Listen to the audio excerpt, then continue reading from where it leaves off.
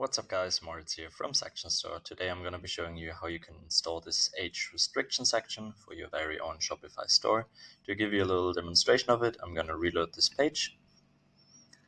So that's the age restriction modal, which is going to pop up for every new user, which is going to enter the stage, and it's going to prevent users from explicit content for special pages they shouldn't be on. So if they're actually below 21, they're going to click on exit and going to get redirected to another website. But if it's the case and they're eligible to open up the website, they just click on enter and the website is usable for them. Alrighty, let's jump right into it. Close that one up. So to download the whole store and the app, you're going to go to the Shopify App Store, look for Section Store, Theme Sections, and add the app to your collection. To access the app, you go back to the Shopify admin area where you're going to look for Section Store underneath apps, and that is going to open up. To get access of the age restriction app, we're going to click on Sections right here. And after that loaded up, we can simply use the search bar right here and look up age restrictions. There we have it. For this tutorial, I've already downloaded the section, so I can show you how it looks like in the demo store. But in your case, you have to pay a one-time fee of $9. It's a one-time only charge. You don't have any hidden subscription fees, and if you bought it once, you're gonna own it forever. After you successfully downloaded that, you're gonna head back to the home area where you can find the age restriction section right here. Before you can use it, you actually have to add it to your light theme, which is the Dawn light theme in my example. And after that is done, simply open up the theme editor right up here. And yeah, here we have it already. That's the one you saw in the tutorial. I'm gonna remove it for this video. So to add a new section, we're gonna click right underneath here and then look up SS and type in age restriction, SS section store. There we have it.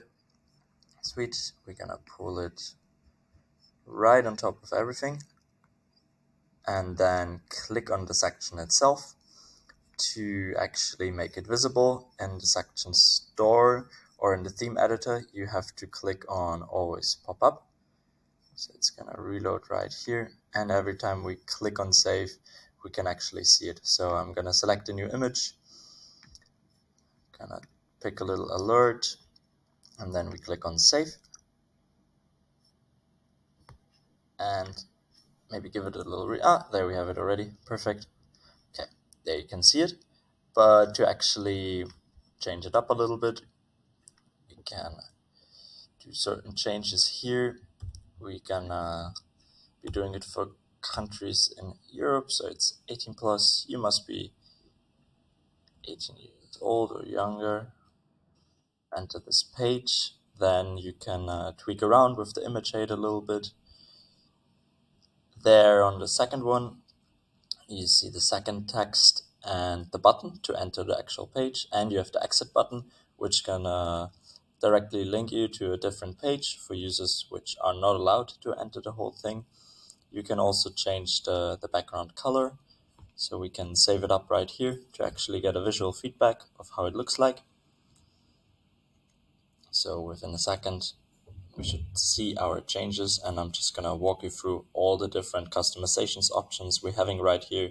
You can just play around a little bit and yeah, just do it for however you want to have it.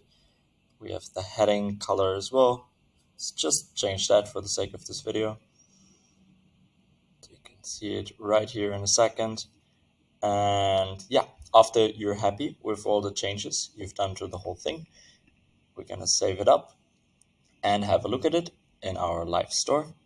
So let's let it save. Perfect. Said and done. And then we want to have a few edits. Perfect. Here you can see the customization options worked as well, and the whole thing is functional. We're gonna click on enter to access the page. I can also show you here on the exit thing. It's it's gonna directly link you to a different page. We selected Google in this case. But yeah, that was it. I hope you liked it and found this useful. If there are any questions, just write it in the YouTube section.